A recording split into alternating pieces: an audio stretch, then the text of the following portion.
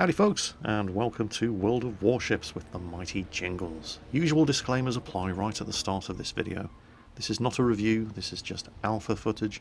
All of this is subject to change, it is not representative of the final gameplay, although I have to say, I do hope it's going to be representative of the final gameplay, because what we have in this alpha test version of World of Warships is nothing short of spectacularly good. I may as well get my cards right out on the table, right at the start of this video. I think this game is fantastic, even at this early stage of development. I really struggled to find anything bad to say about World of Warships, and trust me, I tried.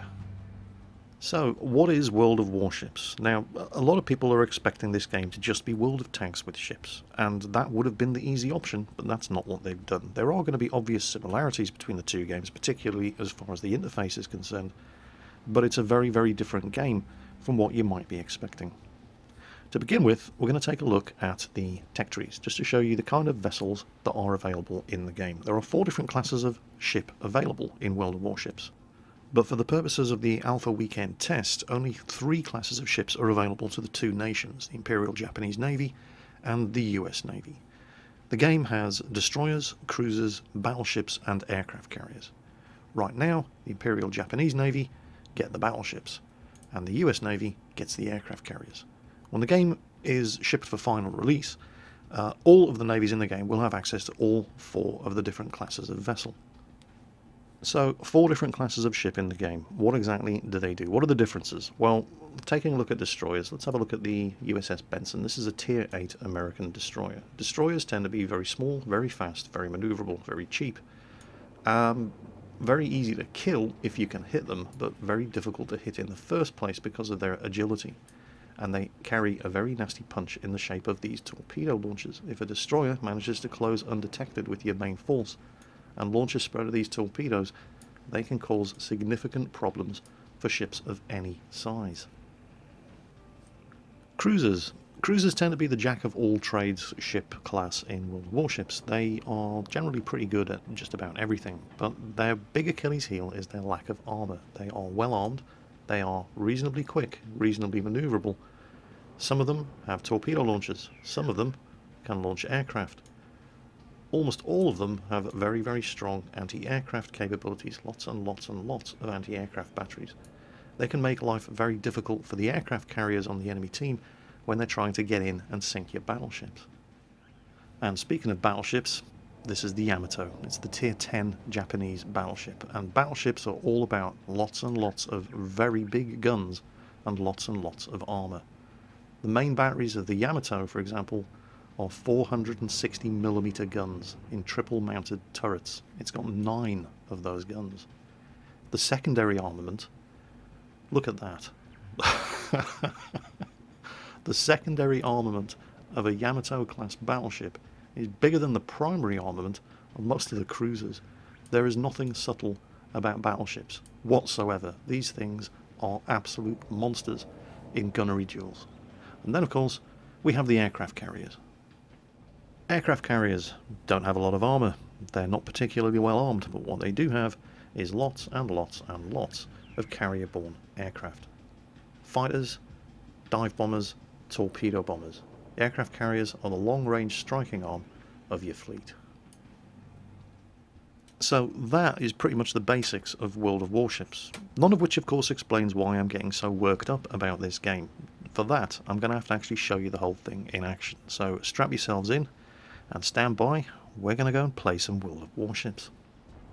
So, 4 different classes of ship in the game: destroyers, cruisers, battleships and aircraft carriers. This is the Kawachi. It's the first of the Japanese battleships. It's Tier 3. It was launched in 1910. It's a dreadnought. Battleships are all about big guns and lots of armour. There's absolutely nothing subtle about a battleship. The dreadnought battleships, being the earliest class of battleships in World of Warships, well, back when these things were built, nobody would ever have dreamed that a puny aircraft could pose any kind of threat to a battleship. So the anti-aircraft armament on these things is all but non-existent. They are very, very, very vulnerable, very juicy targets for aircraft carriers. There is a certain element of rock, paper, scissors going on in World of Warships, but it's not nearly as pronounced or as straightforward as you might first imagine. At its most basic, you could say aircraft carriers beat battleships, battleships beat cruisers, and cruisers beat destroyers. And there's an element of truth to that, but in practice it very rarely actually works out that way.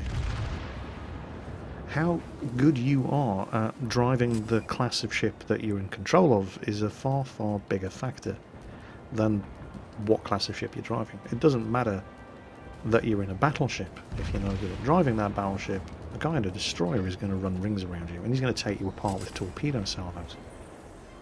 Destroyers, despite being the smallest ship in the game, have a number of very, very useful features. First, they can lay smoke screens, which is what you can see happening just up ahead. Now, anybody in that smoke screen is not going to be detected, as long as he doesn't fire his guns. And that's why I am able to put some devastating fire into that, because he's firing his guns, so he's losing the cover that his destroyers, and he's about to get hit by a torpedo salvo. Oh, that's going to leave a mark. And he's on fire. He's in all kinds of trouble. There's more torpedoes going in. I've lost him in the smoke, so time to switch to another target. There's torpedoes going all over the place here. Oh, somebody's actually shooting at me. We can't have that. There's a target over there. Now that's a destroyer, and that is, I mean, if I had nothing else to shoot at, I'll shoot at a destroyer while I'm at the controls of a battleship, but battleships are just not very good at taking out destroyers. Their guns don't reload and fire fast enough. Cruisers are very good at chasing down and killing these little destroyers. Instead, I'm going to use my main battery guns and fire some nice big fat juicy broadsides into that enemy battleship right there. While I'm reloading the guns, let's just take a look at the UI. Down at the bottom of the screen you can see two different choices of ammunition, armor piercing and high explosive. And that guy looks like he's about to run aground, which is going to leave him a sitting duck if I can get these bloody guns reloaded. Yep, he's just run aground. Sucks to be you. Oh, he's firing at me. I've hit him again, and there's some critical damage scored there. I've taken minor damage, it's no problem. Battleships, they're all about the big guns and the armor. If I can get these guns reloaded, and I'm firing armor piercing because it's a battleship, it's heavily armored. Took another hit, but it's minor damage. Oh, I'm on fire. I used my damage control parties to put the fire out. Guns are about to reload. Come on. I'm taking fire from my starboard quarter, but it's minor damage again. There we go, guns up. And I just sunk me a battleship, which is nice. Enemy battleship sunk. My gunnery officer stating the obvious there. Now, there's one other icon at the bottom of the screen that we haven't looked at yet, and you'll notice that these things are all on reload timers. They're not consumables, like, for example, repair kits or first aid kits or fire extinguishers that you get in World of Tanks. These things are on reload timers. You can reuse them. So I've already used my damage control parties, and they're now on cooldown, but I'll have them back soon enough. And when I used it, it extinguished the fire that was burning inside my ship before it got out of control and did too much damage. That will also stop any flooding. It will also repair any damaged equipment. If any gun turrets get knocked out, or if your rudder gets jammed, or if your propulsion system gets taken out. It's a general all-round fix everything button, but what it doesn't do is replenish the health of your ship. And that's where the fourth and final icon down there at the bottom of the screen comes in, and it's something that's only available to battleships. I can use that cooldown to replenish my ship's health bar. Shots out. Whoa! I think I hit his magazine. Did you see that explosion? So, battleships get the ability to replenish their health bars, and while it's not really a consumable, there are a limited number of uses. I think it's limited to 4 shots, and I'm going to have to use one of them in a moment, because while I was busy laughing my ass off at blowing up that other cruiser, and then switching my main batteries to this guy, I didn't realise he'd launched a spread of torpedoes at me, and, well, you see how much damage a torpedo can do, even to a heavily armoured ship like a battleship. So I am going to take advantage of that battleship ability and start getting some repairs underway. Now, you saw how much damage one torpedo did to me, And bear in mind that destroyers, even though they're the smallest ships in the game, destroyers are armed to the teeth with torpedo launchers. And so they can pose a significant threat even to a massively armoured ship like the one I'm driving. The thing about battleships is they do have massively powerful guns, but the turrets turn slowly and they have very long reloads. And small, agile, manoeuvrable, fast targets like destroyers are very, very hard for battleships to hit. If I can hit a destroyer, I'm going to cause all kinds of trouble for him. But actually getting the shot to land on something as small as a destroyer when they're manoeuvring quickly is very, very, very difficult. You'll often see novice battleship skippers getting themselves into problems because they think, oh, I'm in a battleship, I've got lots of armour, I've got big guns and nobody can hurt me. Come and have a go if you think you're hard enough. Torpedoes are the big equaliser. Destroyers can fire lots of torpedoes. Most of the cruisers can also fire lots of torpedoes. And of course the aircraft carriers can launch torpedo bombers. And nothing says torpedo me more than a novice battleship skipper who's gotten a bit overconfident and wandered away from the rest of his team and just made a big fat juicy target out of him. Oh, jeez, that was a... Well, he's on fire. See, this is what battleships are good for. Ripping stuff up with armour-piercing salvos from their main batteries. That guy can't last much longer. It's even at the moment though. We're 4 ships each. But he's on fire. Oh, he's returning fire. I took a big hit there. I am going to... My repairs are going to be up very, very soon. I will definitely be using them. Another good hit. And I'm not the only one shooting at him. But again, you know, separated from the rest of his team. He's got no backup. Come on, get those repairs up. I really don't want to die here. Get those guns reloaded. Come on. He's fired another salvo. Yeah, I don't think he's got that many operational gun turrets left. Come on. Come on.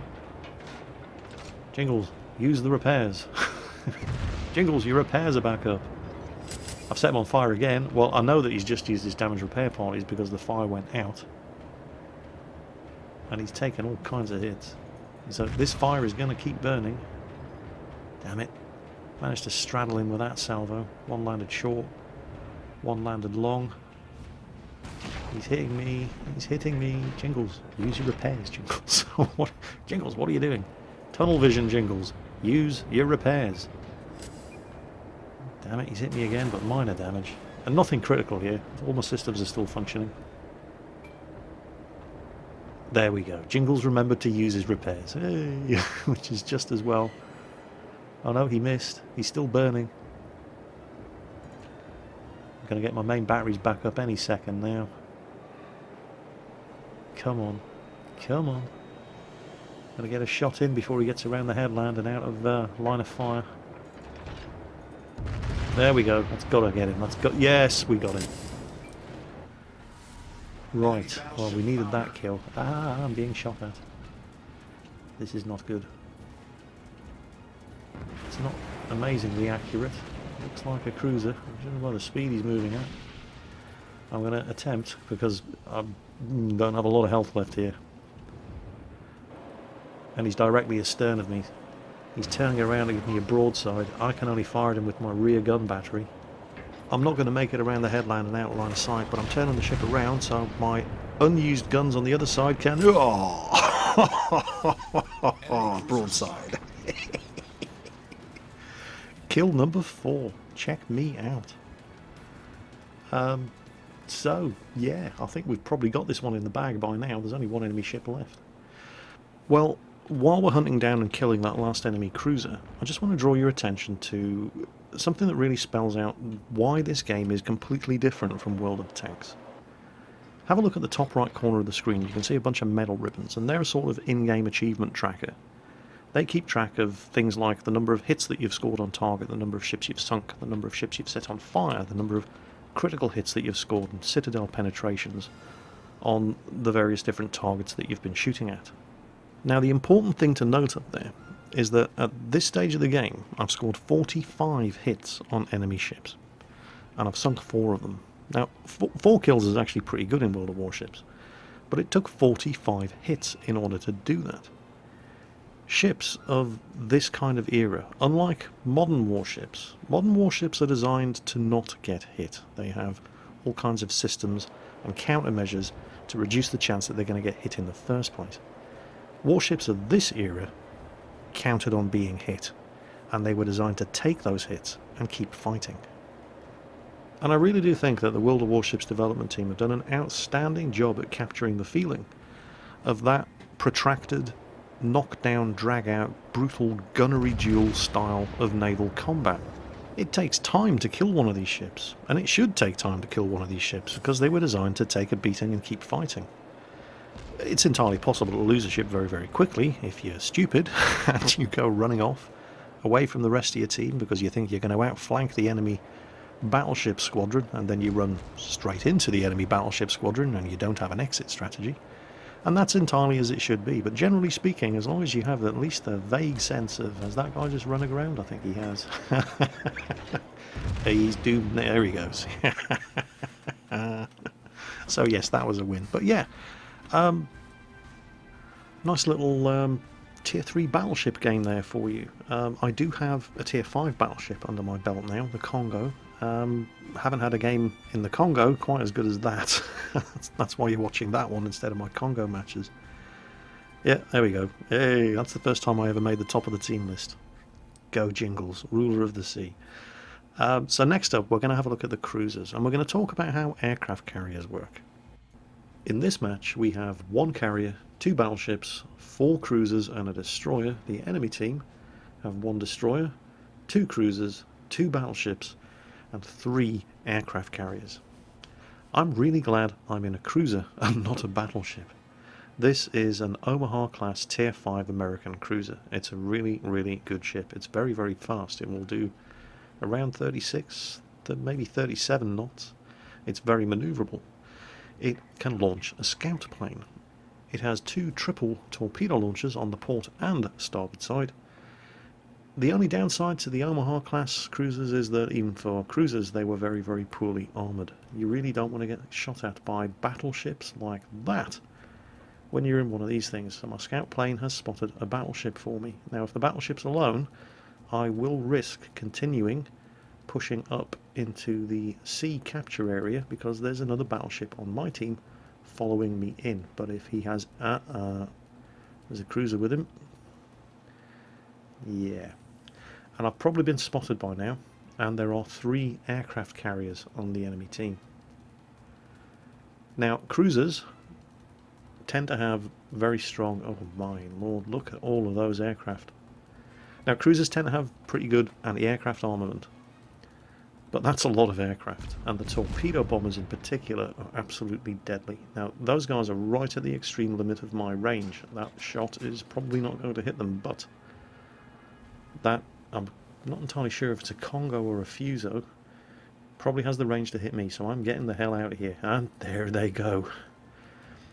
Now, the initial target of at least one of those torpedo bomber squadrons appeared to be the battleship that's following me up here.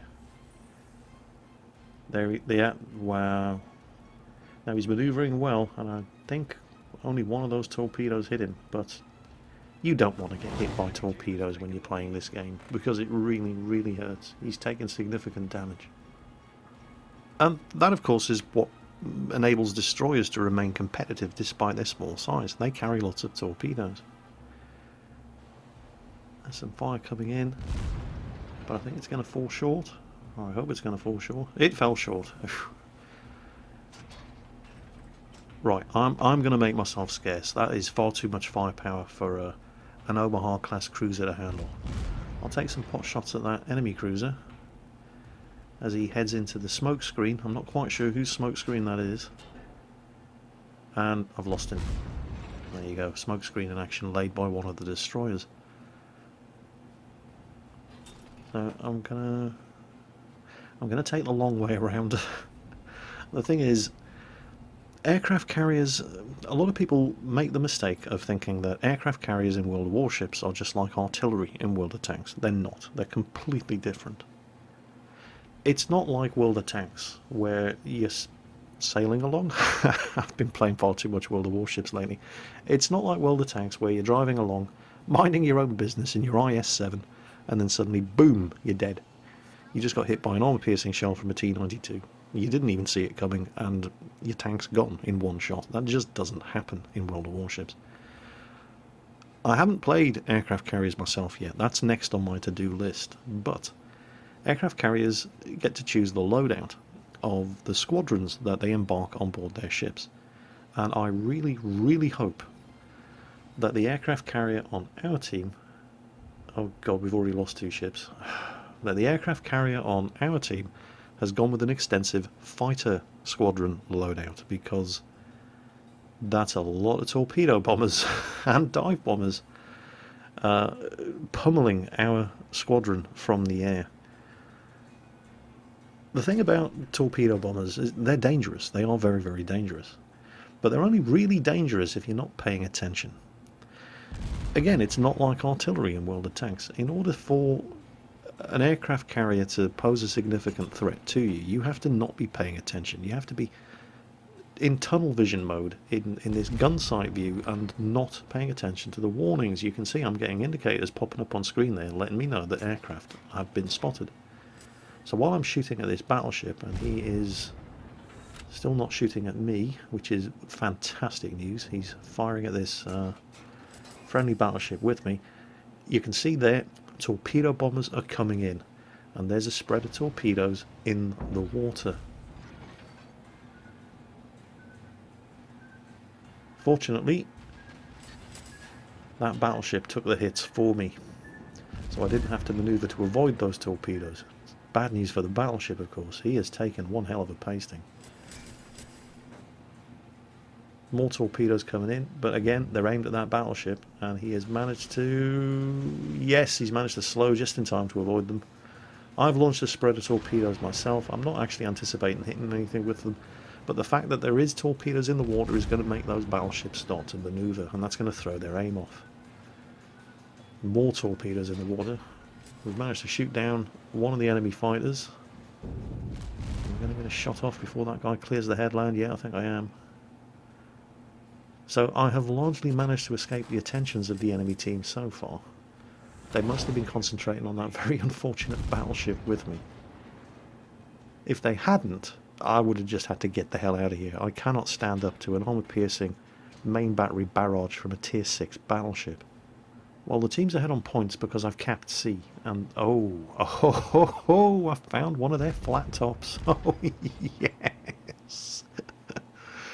I am all alone out at this end of the map, however. That other battleship that was with me has just died. We've just lost another ship. But the enemy battleship has run off. I'm now switching to high explosive ammunition. Aircraft carriers are not particularly well armoured, so my high explosive ammunition is really going to mess his shit up. There goes my first HE salvo, and the range looks good. It's on target, and he's on fire. However, I definitely now have his undivided attention. And I got a bit carried away here, because this is the first time I've actually got my sights on an enemy aircraft carrier, and boom! Dive bombers. It's not like you've suddenly broken through the enemy lines in World of Tanks in a fast medium, and you've found the enemy artillery. These things can fight back. They take a lot of damage when you start shooting at them, but they're not completely defenseless. He is now launching absolutely everything at me. Torpedo bombers. Ah, crap. So, first the dive bombers, then one squadron of torpedo bombers, and I took 2 torpedo hits there. I wasn't paying attention. The indicators are popping up on screen, letting me know what direction aircraft are coming in from, but I'm just focused on nailing this aircraft carrier. And I've set him on fire again, so that this is good. He's now on fire in 2 different locations, but he's launching. He's launching. Ah, no, leave me alone. Stop shooting at me. Oh, more torpedo bombers. Oh, no, this is not good. And oh, come on, turn, turn. Use the force, Jingles. Do not hit me. Yes! How close was that? And he's still burning. But he's not out of it yet. He's still got a couple of squadrons he can launch at me. He's recovered his aircraft. There goes the first squadron of torpedo bombers. And he's... I don't know how he can launch anything with his flight deck on fire like that, but... yeah, it's not supposed to be a simulator, I suppose. And I keep scoring hits on this guy, but it was the flooding caused by that first torpedo hit that basically finished me off. I took on too much water. I couldn't get the damage control party consumable back up in time, and that was my game over. I gave him a fearsome pounding, but I just couldn't close the deal. So there goes the USS Omaha down to Davy Jones' locker. I really do love this game. I've had some fantastic matches. I've had some utterly disastrous matches as well. But most of the problems that I've had with the game haven't been the fault of the game. They've been the fault of the people playing it. You know, I've been shot up by my own team just because, oh look, it's Jingles. That's not a problem with World of Warships. That's a problem with World of Warships players. This is a fantastically good game. One of the other features, which I'm going to close with, is once your ship has been knocked out, you can go into spectator mode. Like, look at this. Look at this destroyer go. You can press Control G to switch the interface off and just bathe in the eye candy. Oh, dive bomber strike. He's closing in to finish off the carrier that nailed me, and he's doing a really, really good job of it. Look at the anti-aircraft armament on this little thing. This was a very, very good destroyer skipper. So we're going to end this video off with some eye candy in the spectator mode, with the interface turned off and just bathing in the beauty of World of Warships. I really do think that Wargaming has an absolute corker of a game with World of Warships. It is... I just can't think of a single bad thing to say about it. Trust me, I tried. I thought, Jingles, you have to give a balanced preview. You can't just go on and on about how good this game is. Ah, screw it. It is what it is. It's a great game. I'm not just going to make bad stuff up about it just for the sake of pleasing everybody on YouTube. I think this game is utterly fantastic. And it's just in alpha.